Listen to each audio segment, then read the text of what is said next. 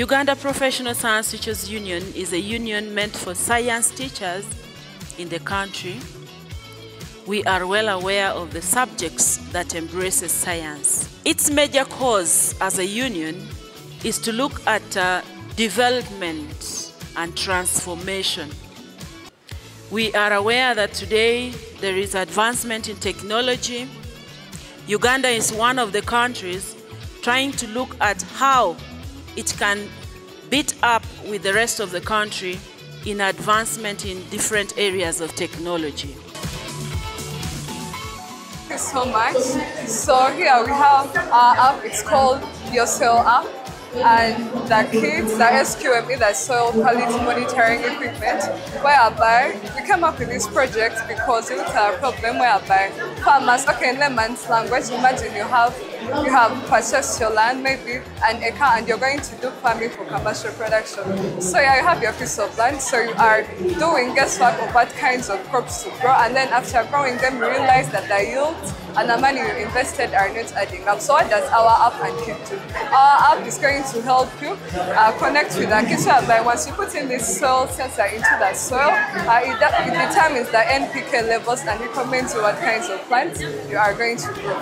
So right now, we are going to use the sample from the compost tumbler to see if the nutrients there are okay. So I'm putting the sensor and she's going to press the start button to determine the number of nutrients there. As you can see, it's measuring the nutrients in the soil. Then I'll press stop. When I press stop, you can see that the nutrient levels of nitrogen, phosphorus, and potassium, they all have labels. And the recommendations, they're telling you that nitrogen is high, phosphorus is high, potassium is high, and they've given you the fertilizer recommendations. They're saying avoid nitrogen additional applications, no phosphorus amendments. That is to say, phosphorus is high, so there is no need to add more. Even potassium is high, do not add any more. And then they've given you the suitable crops to grow. That is broccoli, cabbage, cauliflowers, corn, tomatoes, and peppers. My name is Chivumbi Samuel from Hydroponic Secondary School. I'm presenting a no-cost hydroelectric generator that was designed to address a problem of power shortage in rural areas. This is how it works. Pressurized water enters from here, the turbine to enter the turbine and spins the turbine. The turbine spins and produces mechanical energy. Then this motor turns the mechanical energy into electrical energy. The electrical energy is transported from the motor to the boost converter. The boost converter boosts the voltage so that it can light up the bulb. So, the reason why we chose this project among all the projects that were there, this project was to help to improve on security and surveillance, and this can be used in security companies, and also the future visions for it. We can use it in agriculture sector for spraying simple insecticides into our gardens. And also, there's a unique feature about our drone. It has the live video feed, whereby the user is able to get the action in the place where the drone is in real time. As you can see on our monitor here, the auto switch mode is achieved by the use of the ultrasonic sensors that detects and calculates the distance our drone is from the ground.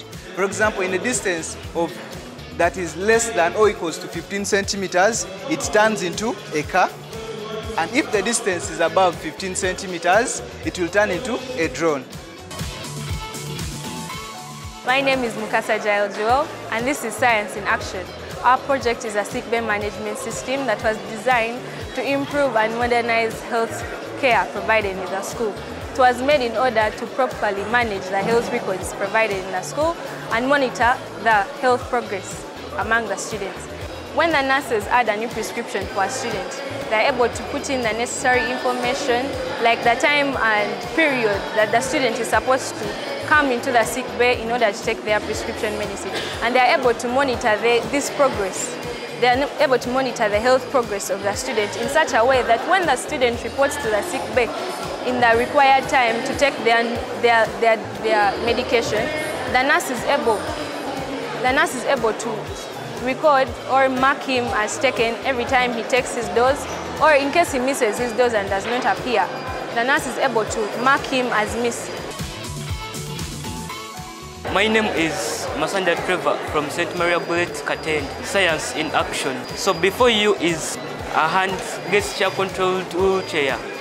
This was basically made for people with limited hand strengths who can't use joystick controlled wheelchairs or traditional manual ones.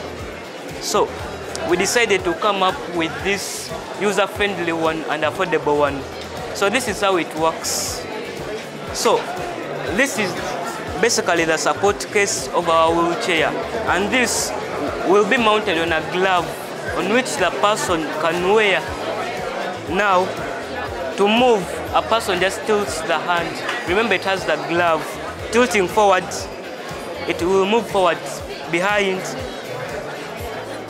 right, then even left. Good afternoon, everyone. My name is Namtevi Shanisa. And I am Namatop Shakira. And we are from St. Andrew Kabwa Gombe High School, Kawala. We're here to present a 3D holographic prototype, which is made out of recyclable papers to aid visual learning. So when a teacher comes to class and he or she wants to share a video, like this video, so we're in class and the teacher is going to share. He or she gets her mobile phone and puts it here.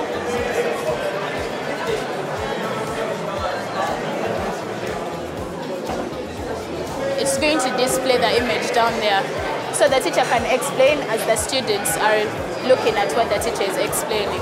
This gives them more understanding of the concept that is being explained by the teacher. Nice time to have you all. My name is Samuel Katoto Musime from Mbogo Mixed Secondary School, Mityana.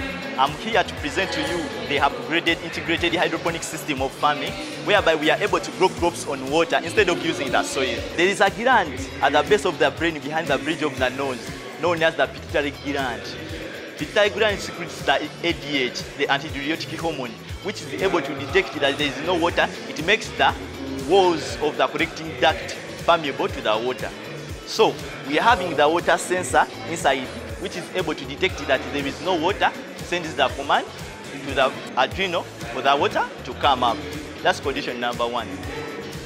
Besides that, we can also talk to the water pump.